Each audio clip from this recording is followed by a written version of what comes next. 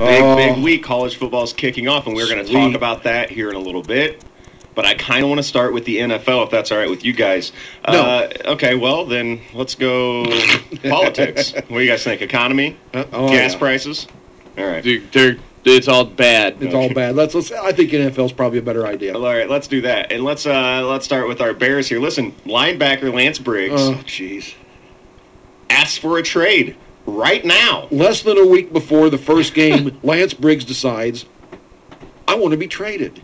Well, I'm sure Jerry Angelo's going, sure, Lance, we'll just go the extra mile here before the season starts, less than a week, and we'll trade you. Well, this is, I looked up, but what's happened is Lance asked for a raise. The Bears did not give him one, so now he wants to be traded. He said, I have nothing but respect.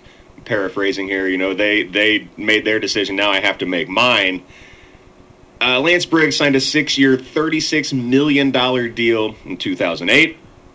This year, he's set to make $3.9 million. Next year, $4 million even. And then in 2013, $6.5 million. And, I always take the side of the players, it seems like. I mean, I feel like I always do. But I did some research on this last night. Lance Briggs is getting paid right about what he's worth. I mean, statistically, he's just as good as a Jonathan Vilma or an A.J. Hawk. Yep. He's not in the top tier. He's right in that, in the serviceable starter range. He's a 6-time Pro Bowler, but he's just not on that same level where he can go asking for more money. But if it's me, if I'm the Bears, I don't give him another penny. And I rarely say something like that. No, I'm with you on that. Lance Briggs signed a 6-year deal. He's 3 years through it. He's making a little less than $4 million this year. I'm sorry. He's, like you said, I believe he's making about what he should make. And now I think the problem is he's hearing all these contracts now. Chris Johnson and Gore signed an extension, and they're making just money, hand over fist. And I think all of a sudden he's decided, well, I need to get me some of that. Yeah. Well, sorry, Lance. Linebacker as opposed to running back and quarterback and that, you're not going to do it. And you're not Patrick Willis. Exactly. Right. You're not one of these top guys. Hey, 529-1450 before I forget, that's the phone number if you want to call in and chat. But no, it's to me, I'm wondering if he maybe overvalues himself. See, Lance Briggs is one of these guys where everyone kind of knows his name.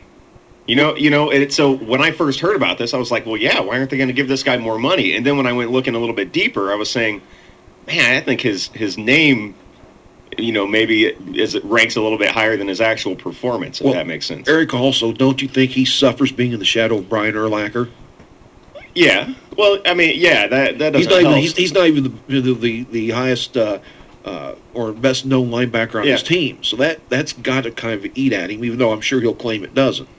Oh, yeah, no, and number 2, he's definitely number 2. But Lance Briggs has got talent, no doubt. And he could go start on probably any team in the league. Sure. But he's not going to be a year in, year out Pro Bowler. He was down under 100 tackles last season. The top guy, the guy on New England. What's that guy's name? Oh, their best Mayo? linebacker. Here it is.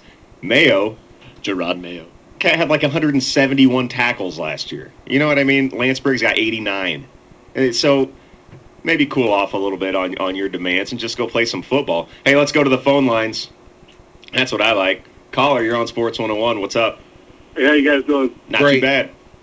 It was at the Rochester-Jacksonville game last night, and it was one of those games where whoever you were rooting for, you just had this impending feeling of doom. Neither team could stop the other one for so long, up until like midway through the fourth quarter, you just had this bad feeling that something bad was going to happen because, that tight end for Jacksonville, he's fantastic. I don't think they got the ball in his hands as much, but wow, what a job by the backup quarterback for Rochester. Well, that's incredible. 27 for 34 for 418 yards and 6 TDs. Any interceptions? That's just amazing to me. I mean, this kid who, has to fill in for Wes Lund, who is a dynamite quarterback in himself, and this kid's doing a fantastic job.